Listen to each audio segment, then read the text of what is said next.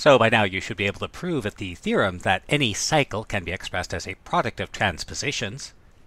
And in fact, we found that we could express a cycle like 2, 5, 3 as a product of two transpositions. And so a question we could ask is, can we find a different product of transpositions that also give us 2, 5, 3? Let's make things a little bit more challenging and see where that takes us. So again, our elements don't necessarily have an order, but suppose we have one, or suppose we create one, and limit ourselves to transpositions of adjacent elements. So the question is, can we express a permutation as a product of transpositions of adjacent elements? So our cycle is 2, 5, 3, so let's use 2, 3 as our first transposition, where we'll just take the expected ordering of the elements 1, 2, 3, 4, 5, and so on. So can we write 2, 5, 3 as 2, 3 times something? And of course the answer is yes, because 2, 3 has an inverse, and we can calculate the value of that other permutation. And it works out to be 2, 5. And so 2, 5, 3 is 2, 3, 2, 5. So we've expressed our cycle as a product of transpositions, but 2, 5 isn't a transposition of adjacent elements. So what can we do? We might think of it as follows.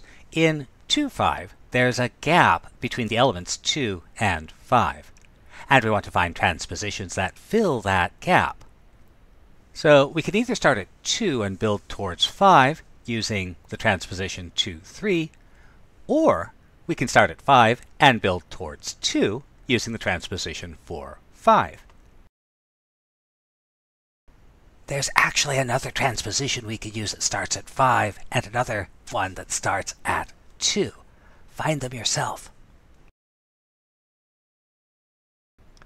Notice that if we write 2, 5 as a product of 2, 3 and some other permutation, then our original cycle 2, 5, 3 is going to be equal to 2, 3, 2, 3, rho, and again, every transposition is its own inverse. So the consecutive 2, 3's cancel, and we're right back where we started. So we don't want to use the transposition 2, 3. Let's use 4, 5 instead. And if we write 2, 5 as a product 4, 5, and rho, we find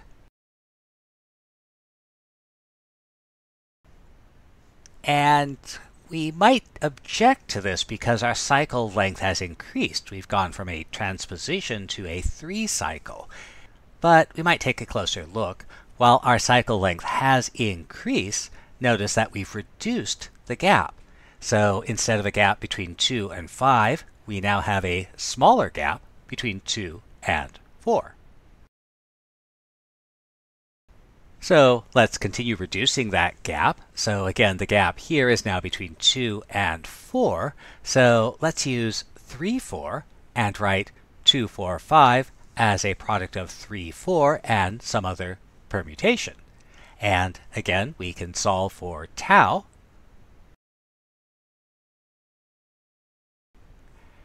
And while we now have an even longer cycle, notice that the elements in the cycle are consecutive. And so now our cycle consists of adjacent elements. So now let's start breaking this cycle down. So let's let 2, 3, 4, 5, well, let's take that as a product of 2, 3 and something, and we find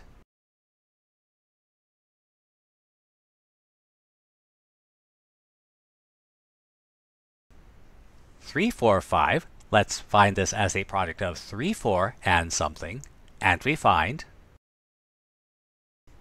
And our last remaining transposition 4, 5 is a transposition of adjacent elements, and so here we've written our cycle 2, 5, 3 as a product of transpositions where we are only transposing adjacent elements.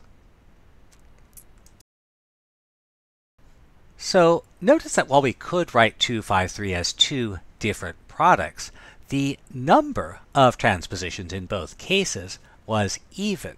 Here there's 2, and here there's 6. Now, let's see if that's just a coincidence. We might try to find a decomposition of another cycle, how about 2, 4, 5, 6, both as any way that we can, and that gives us this. Or maybe we'll restrict ourselves to transpositions of adjacent elements, in which case one possible decomposition looks like this.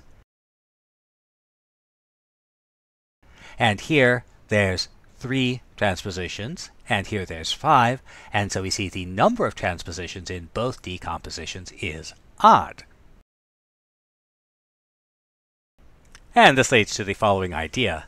It appears that given any permutation sigma, we can express sigma by a sequence of transpositions. But the number of transpositions seems to preserve parity.